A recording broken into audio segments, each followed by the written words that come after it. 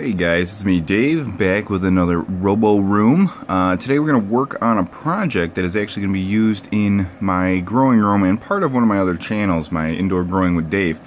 I'm using the Raspberry Pi, as you can see here. I'm going to be using it to pull temperature information, which I'm using the DHT22. Of the room that my indoor peppers are growing in, and email that to me so that it's always updated, or I always know what the temperature is and what the humidity is. The other thing I'm going to add is the ability to have one of my Twitter accounts tweet that information like once or twice a day so that I can just pop onto that if I don't have access to my email for whatever reason. The last thing I'm going to add is a camera to take a picture once a week so that I can see the progress of the peppers as they're growing. So what I have here is my Raspberry Pi set up with Raspbian. You can check out my my quick guide on that. And then I have the DHT22. Now this is a temperature and humidity module. They're cheap, $2 or $3. I'll put a link in the description down below. I have it on a breadboard right now. I'm going to make it a more permanent setup. But as you can see, if I can get in on the pins here, I'm using the 3.3 volt for the DHT, which is the blue wire, and that goes. There's 4 pins on the bottom of the DHT. Let me grab one of these. So this is what the bottom of the DHT looks like. There's 4 pins there. So let's just set that there. So the blue wire is going to 3.3 volt, which is this far left pin. The gray wire, which I have attached to GPIO 4 on the Raspberry Pi, I believe, is on the second pin over, which is the data line. Third pin over we don't use, and the last pin is ground.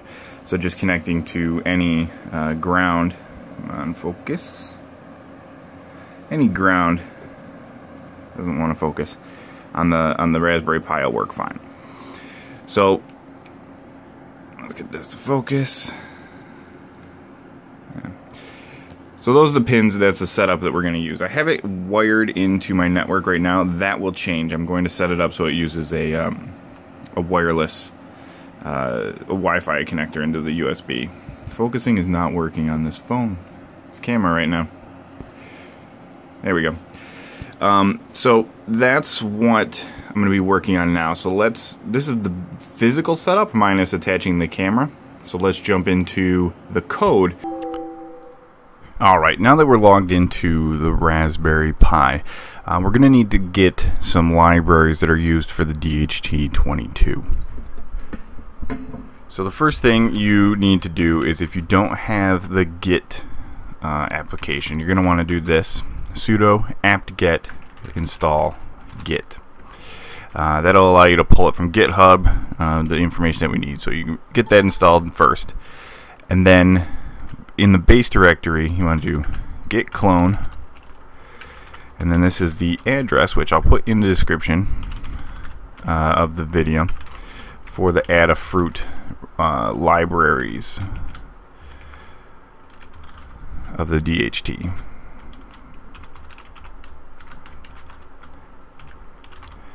So you want to grab that. That's going to be the information that we need. After you've gotten the libraries, we're going to jump into an apt-get update just to make sure that everything is updated. And then next we're going to do an apt-get install build essential space Python dev. These are going to be 2 things that we need installed and set up to use the libraries from the Adafruit library. And then the last thing we're going to do is Python setup.py install. And that's going to install everything that we need to have done. You may have to run that with the sudo command just so that you can get those installed.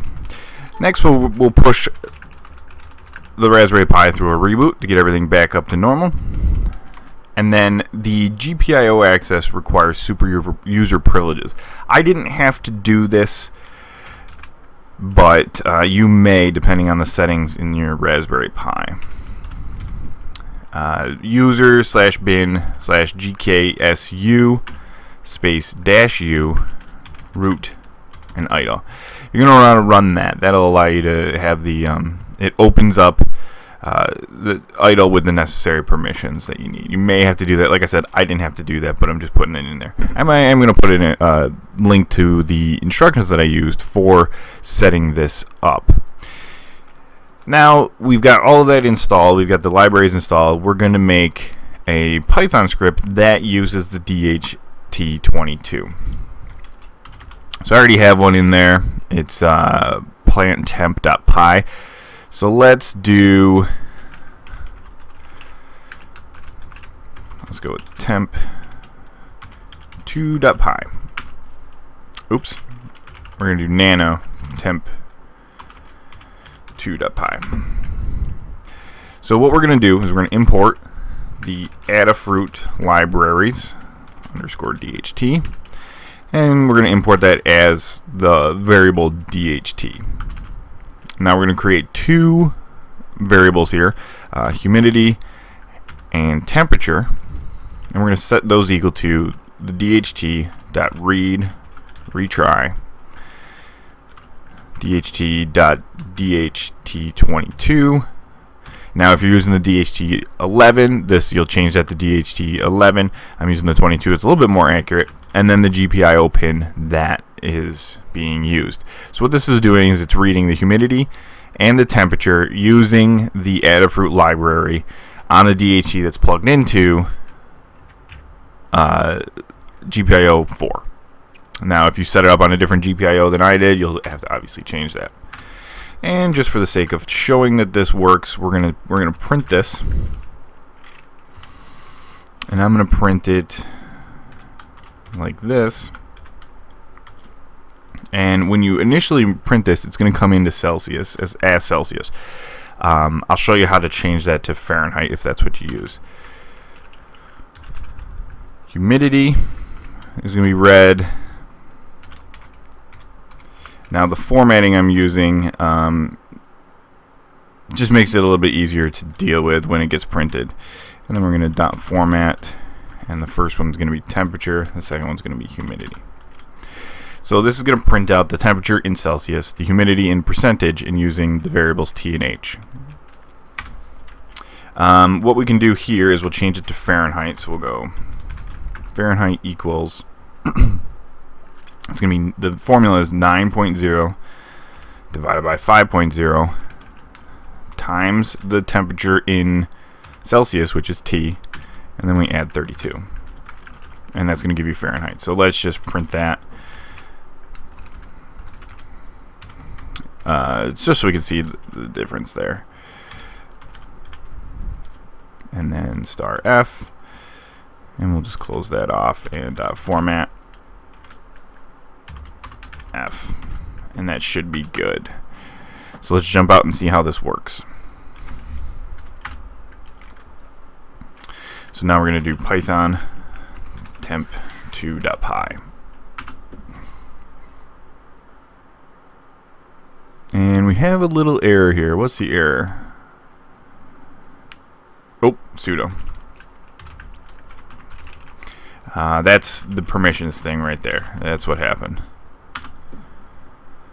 So running in sudo python temp2.py. Give it a second to read, and you can see here that temperature is written out in Celsius, 22.2. My air conditioner is on right now, kind of almost blowing on it. The humidity is 55.6%, again because of the air conditioner. And then the temperature written out in Fahrenheit is 72 degrees Fahrenheit. So now you can use this, you can pull the information using your Raspberry Pi and that DHT, and you can send it to yourself however you need, which you're welcome to start following. It's going to be my indoor growing Twitter is going to be posting on there. I am going to have quick guides made. You can check those out on my channel on how to set up a Twitter bot so that you can do this. You can send the Twitter information from the Raspberry Pi, as well as how to send an email from Raspberry Pi. 2 new quick guides are going to be up, and you can use those to send information that you get from your DHT from your Raspberry Pi. Hopefully this tutorial was helpful to you. It was interesting to watch. If it was, leave me a comment, leave me a like, subscribe if you're not subscribed, and I'm going to put a link to my other channel, my indoor growing channel, where you can see me setting this up in the grow room, so that we can see the temperature, as well as getting the camera set up so I can take a snapshot once a week of those peppers. So check that out, leave a comment, subscribe here, and like always guys, good luck and have fun.